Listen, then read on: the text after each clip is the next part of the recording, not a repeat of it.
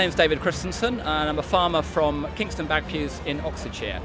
And we're up here tonight because it's the premiere of the film that our village made. The film's called Tortoise in Love. This was the vision of one person, our director called Guy Browning, and he got the village together and he said, I want to make a film and I need your help to do it. And he said, when I've made it, I'm going to have 10 coaches lined up in the village and you're all going to put your black tie on and your ball gowns and we're going to go to Leicester Square for a premiere. We all thought he was completely barking mad, but yet he's delivered and here we are tonight. It's a romantic comedy, but we've done something very radical. We've put romance in it and comedy.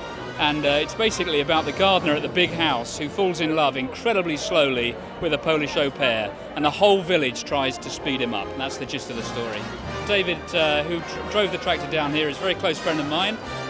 You know, born and bred in the countryside, I know good tractors when I see one. We all depend on things like that to feed us, and to have it here in the middle of London on display on such a wonderful occasion, I think is fantastic. I did driving for the crew and first aid and part of the WI cooking crew. Well, it's quite amazing, never thought it would happen.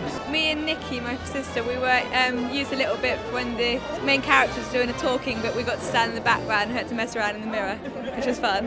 His Auntie Alice is the female au pair, so he's Auntie Alice's youngest fan and couldn't miss it for the world, so I hope he won't hate me in years to come with his outfit. Well, the bunting at the fete, I helped my mum make that. I never thought that he would ask me to marry him, but 6 months after the film, the kissing scene that we were in at the beginning, he did.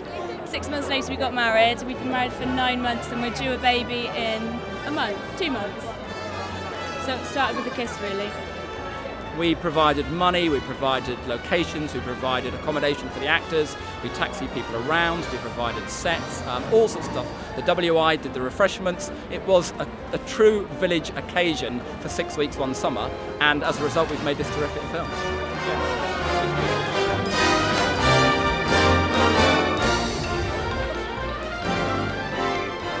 Just wanted to thank Massey Ferguson for delivering this fantastic tractor, because it's part of our vision to bring tractors to Leicester Square.